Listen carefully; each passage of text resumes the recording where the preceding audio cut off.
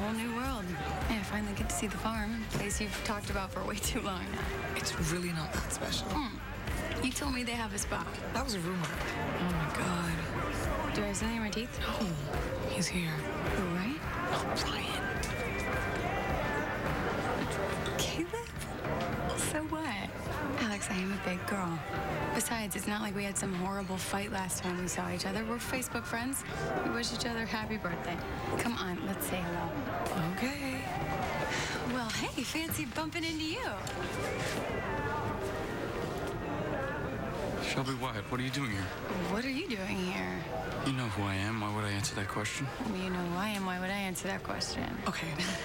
Who are you and how do you know each other?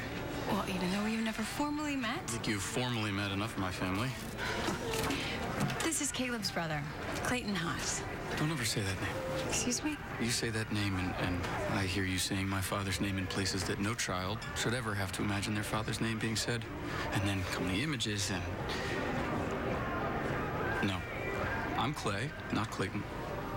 And this moment that's happening right now, I have gone out of my way to ensure that it doesn't happen in my life. I need to make a call. Caleb has a brother?